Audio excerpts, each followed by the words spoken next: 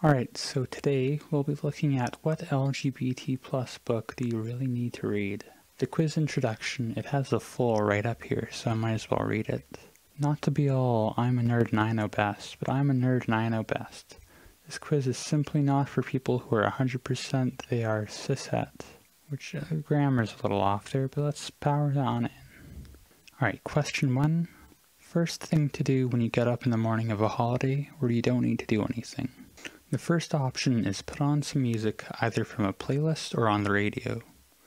This doesn't really apply to me. When I sleep, I just play music and let it just play on shuffle all night. You know, I'm a big fan of just letting random people beam their thoughts in my head while I sleep. So yeah. Option 2 is go back to sleep, which I can never do. When I'm awake, I'm awake. Alright, so our third option is check what's up on a news app. I don't check the news directly because I'm not like 80. I just kind of like to let it filter in through my social media browsing, which, as we know, is a great place to get your news. Our fourth option is I'm always busy, so I don't really know what I do. That's, I just had a break from university for Thanksgiving, and I spent most of it like working on school stuff, so that's kind of me.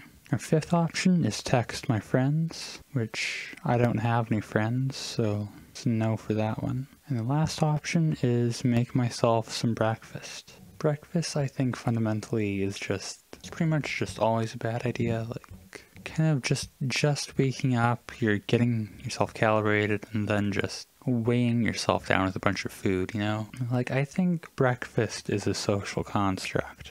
So that only leaves me with one viable option here. I'm always busy. Question 2 is, do you make art, writing, drawing, etc.? First option is, why would I? The second option is trying to. The third option is not really. And the fourth option is, I wish I knew how to. First off, I like how there's no option for yes. Like, based on how people typically define art, it doesn't have to be good art to be art. So, like, I do lots of stuff. I would say it's art. I wouldn't say it's good art per se, but it's something.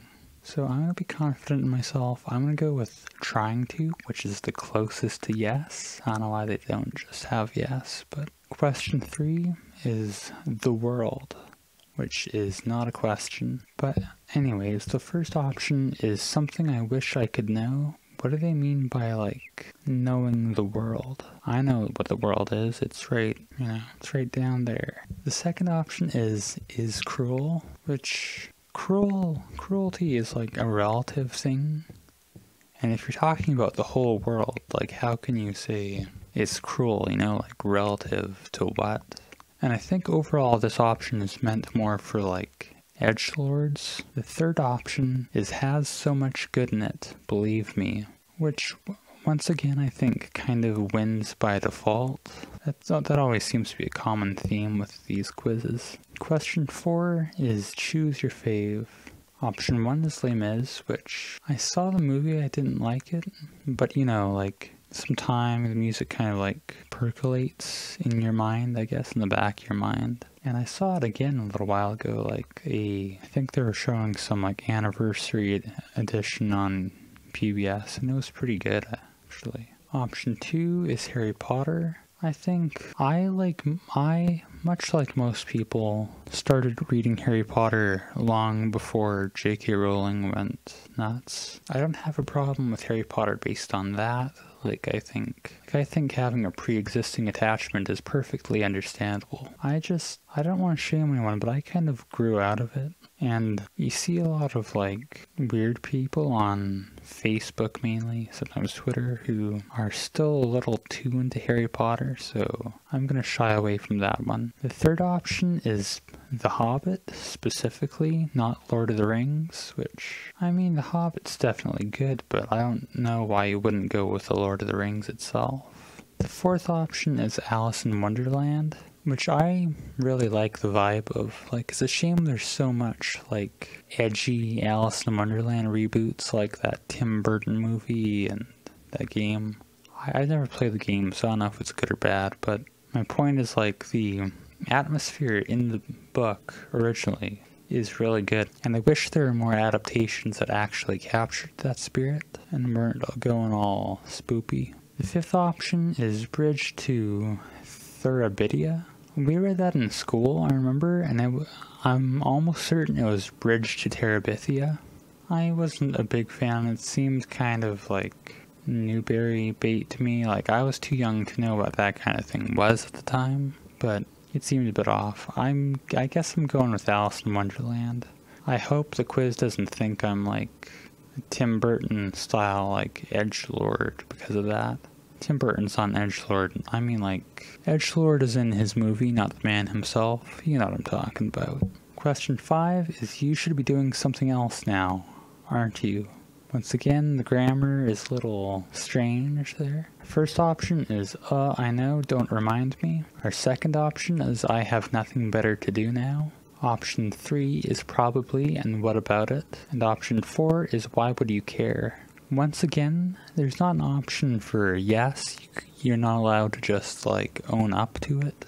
And because of that, I'm feeling kind of spiteful. I kind of like the last option, why would you care? Just because, like, I think that's the closest in spirit to just saying yes, which is the real answer in my case.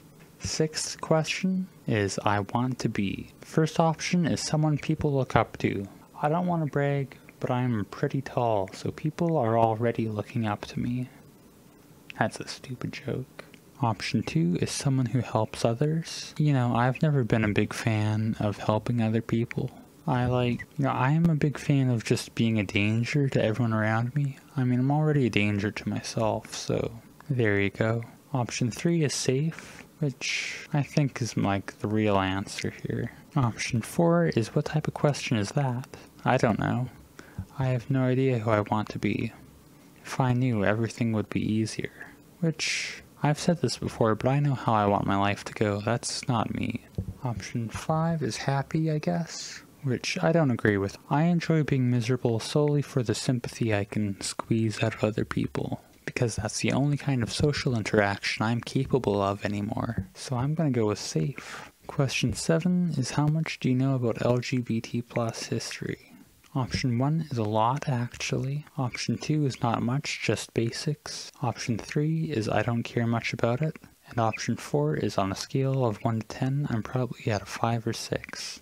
I do definitely care about it, at least in some sense, because that being said, I don't really know much of anything. It wasn't like it was taught in schools where I'm from, and I haven't really done anything history related after school, so I do care about it. I think I should know about it, but the fact of the matter is I don't, so I'm going with not much, just basics. Feels kind of shameful to admit.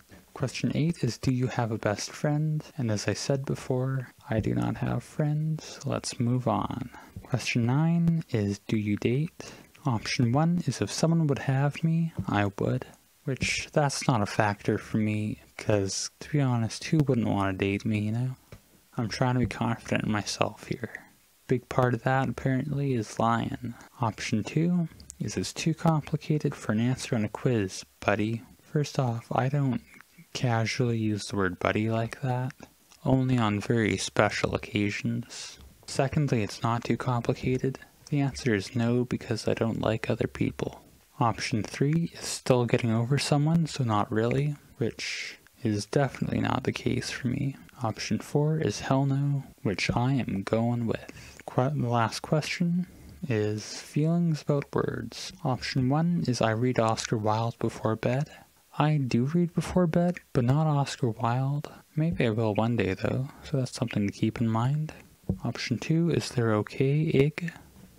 They're okay, I guess.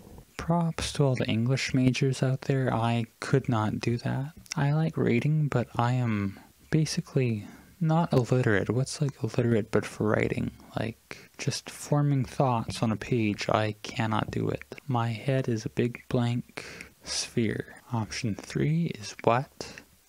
And option 4 is... That's usually kind of what's going on through my mind, so that's what I'm gonna go with. Let's find out what my results are. I got The Raven Cycle by Maggie... I'll look that up. The Raven Cycle by Maggie Stiefvater, which is a series of 4 books, which I guess makes me 4 times as good as everyone else. And the write-up is, I won't even try to sum up the plot for you since you'd probably think this is another bad, yeah, straight. Oh, young adult, not yeah. Another bad young adult straight book, but I promise I've never read a book with words that made me go this insane. Even if book 1 is okay in your opinion, get to book 2. Thanks. Now, I'm already insane, so I don't think that would have a whole lot of effect on me, but I'm kind of curious, so I might actually read this at some point in the future. See what we got. There's a lot of books. There's 9 options, which is good. I like that. I did pretty well overall.